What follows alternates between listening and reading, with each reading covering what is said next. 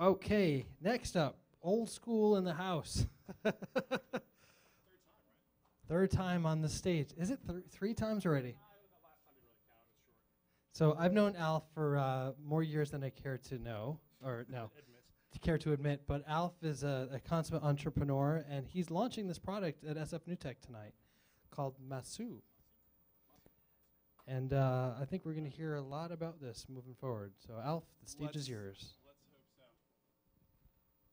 All right, thanks so much everybody for coming out. So I want to talk to you tonight about, I hear the hotspot is right here. Yep. Okay.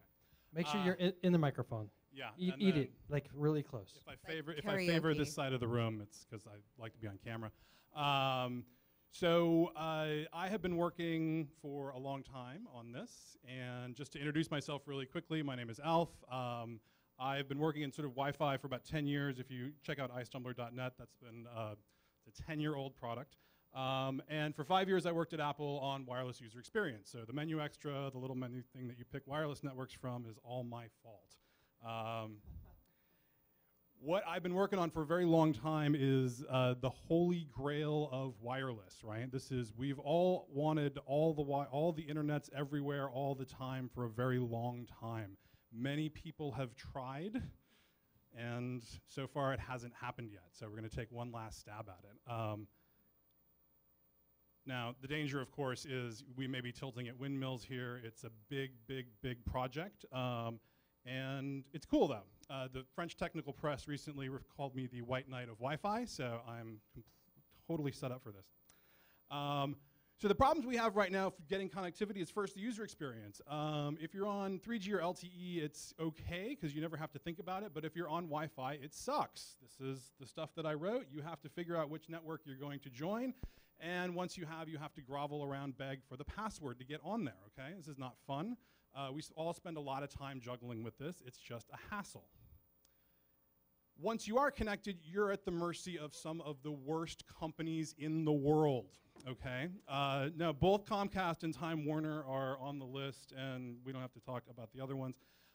So once you've gotten past that initial hurdle, it gets worse, and then even better.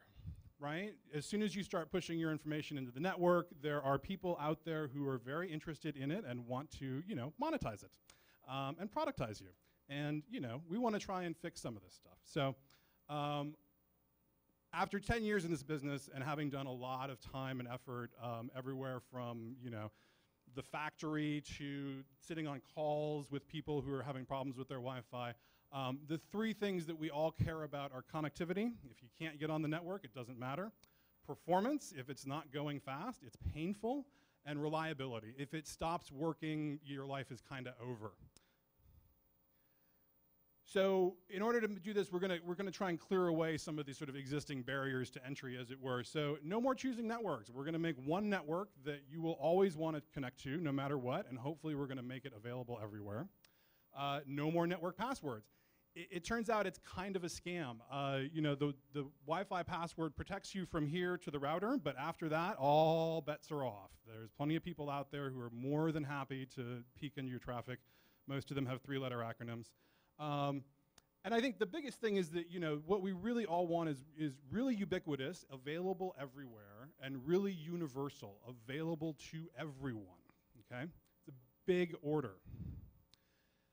Once we've got connectivity taken care of, there's performance. We are now, this is Akamai numbers, we are now number 10 in the United States here. We invented the internet, and now we're number 10. Woo! I think we can do a lot better than this. The problem is the market pressure on the people who provide bandwidth is not quite what it should be to get it to work well. And finally, we need to make it more reliable, okay? How many of you have spent time looking at your phone, holding it up to the sky, hoping to get a signal, right? Rotating your laptop 90 degrees, trying to, you know, find just the right sweet spot so that you can download kitten pictures, because this is what the internet was made for. Masu is going to fix this. Our design is to help reward people for providing a good network experience. We're here to reward you for providing connectivity, performance, and reliability. How do we do this? Well, digital currency is all the rage. So we have our very own coin, the Masu. And Masu, unlike Bitcoin, relies on proof of connectivity, okay? So if we can prove that you have connected someone to the network and you've done a good job of it, they're still on the network, we're going to grant you coins. We have a verification system that deals with, generating the coins and handing them out to providers, and also managing the nasty, scary, cryptographic dark art of blockchain monkey work. And as a provider, so someone like Rocket Space here might want to become a provider, you're going to start accumulating coins as people use the network, and you can then turn around and sell those to people, which is nice. Because now suddenly the free network that you're giving away makes you some money. Now, the question, of course, is why do you want the coins? What possible use are they, right? If I'm just giving them away, I'm printing money, that's a perfectly inflationary economy. Worst case scenario. So what we've designed in the system is actually a way, if you would like to have priority access over all the other people that are using it, you offer up coins to burn. You say, hey, let's take these out of circulation. I need to cut ahead of the line. That that Game of Thrones episode's not downloading itself. So we're trying to set up basically a balanced cryptographic economy that makes it possible for people to get universal access but still pay.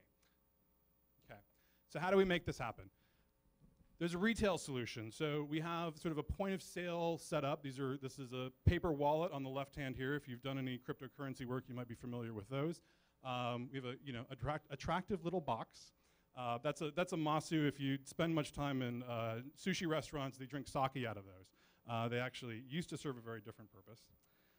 We're going to build a mobile app. So the mobile app runs on your phones. You use it to connect to the network, and it takes care of providing the sort of user side performance verification. We talk to the validation servers. They say, yep, we see you, good to see you. Thank you so much to the person that's providing you access. We really, really want to build hardware. This is as far as we've gotten. A little pen and ink sketch. The first time we do it, it's going to have to be some form of, I think, did I burn my 5 minutes already? Jiminy crickets. So verifiers, yay, building this, building that, the other things. Why are we here? We're very, very early. So we're looking for some key team members, particularly business development and advisors. And then, of course, money. Everybody needs money, right? So some angel investors. We're doing a little bit of friends and family right now, but we want to sort of expand that circle. And it's me and my good friend Florian here, who's handling marketing, and hopefully somebody else. So, thank you. I think your mic is off. Whose? Is it green? Take mine. No, it's not green. It's red. What the hell? I don't know what's going on. All right. Oh, this is working. Yeah, that's much better. Okay. My question to you is, you mentioned something about Wi-Fi providers not providing any kind of coverage when they should be. My question is, why are the providers, it looks like you have full bars and you still maybe can't get a signal. I never understood why that was happening. So the bars are a lie. Okay. I wrote the code for Mac OS to display the bars. I assure you it's fake. Low bars generate support calls. So how are you different? Like I mean. So the reason to bring in the cryptocurrency and to have all the sort of complication, and I grant you it's not an easy thing to explain in 5 minutes, is that we want to set up the alignment of incentives to make it possible. So, I mean, remember, the coins only show up when you verify that you've provided access, right? So today you pay AT&T or Verizon $100 a month, and they will try. We're not rewarding anyone until we've seen them actually do the work.